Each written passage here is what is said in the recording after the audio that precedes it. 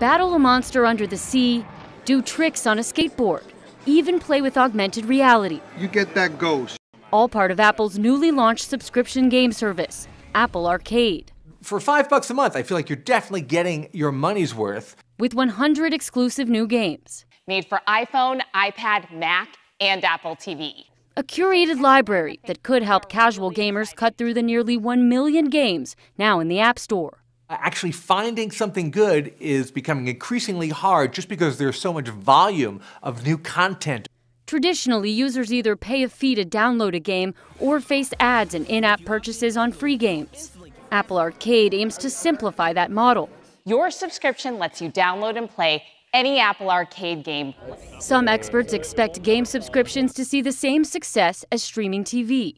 100% you're going to see other people getting into this. Google's Stadia is set to launch in November, a multi-platform cloud gaming service with a pro tier that will cost $10 a month.